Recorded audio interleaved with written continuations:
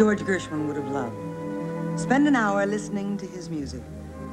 And maybe that makes him sound conceited, but he wasn't that. What he was passionate about his music, fascinated by what he was doing, enthusiastic enough to find his way to the piano at every party and play his songs for as long as there was someone there to listen.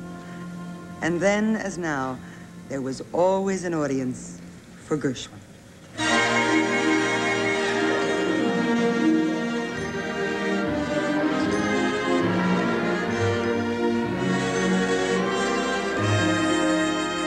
The Telephone Hour. Presenting tonight a Gershwin portrait.